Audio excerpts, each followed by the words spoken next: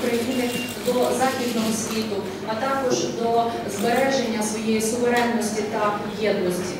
Nie tylko ze względów emocjonalnych, które są ważne i cenne, ale przede wszystkim ze względów racjonalnych.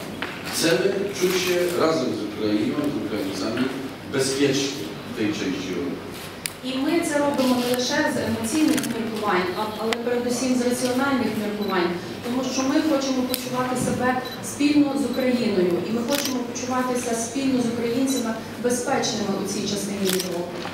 Dlatego jestem pewien, że przy wszystkich zmianach politycznych państwo polskie będzie wspierało ukraińskie dążenia do uczestniczenia w integracji europejskiej, ukraińskie dążenia do zagwarantowania sobie bezpieczeństwa w obliczu agresji rosyjskiej. І тому я переконаний, що незважаючи на зміни у польській державі, Польща все одно буде підтримувати прагнення України до європейської інтеграції та до безпеки на європейському континенті. Jestem pewien, że bez względu na zmiany polityczne państwo polskie również będzie się angażowało we wspieranie niełatwego procesu reformy wewnętrznej i autonomii. І я також переконаний, що незважаючи на політичні зміни у Польщі, польська держава буде активно залучатися до внутрішніх реформ, які відбуваються на Україні. Mam nadzieję, że w tych wszystkich procesach także będzie i możliwe zaangażowanie byłego prezydenta. І я сподіваюся, що у всіх цих процесах також знайдеться місце для колишнього президента Республіки Польща. Poza oficjalnościami chcę sobie proszę serdecznie podziękować za przyjaźń, za współpracę podyktowaną wspólnymi marzeniami co do tego, w jakim świecie byśmy chcieli żyć.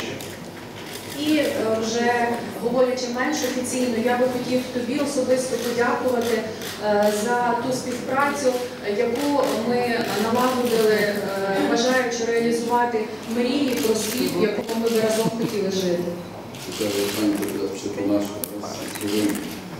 Ja zawsze całe życie polityczne głęboko wierzyłem, że najważniejsze, co decyduje o woli współpracy między ludźmi i środowiskami, to nie jest przynależność partyjna, ani nawet przynależność państwowa, tylko poczucie wspólnoty drogi i wspólnoty celu. Я протягом усього свого політичного життя вважав, що про хороші стосунки визначаються не партійною приналежністю і навіть не приналежністю до тієї чи іншої країни, а тим вогнем, який, можливо, загорається в серцях у партнерів і друзів. A to w przypadku relacji polsko-ukraińskich oznacza wspólnotę myślenia o wolności, rozumianej jako niepodległość, ale również jako podmiotowy charakter człowieka jako obywatela państwa. А у випадку польсько-українських відносин це означає спільне мислення про свободу. Свободу, яку ми розуміємо передусім як незалежність, але також як хороші відносини із друзями.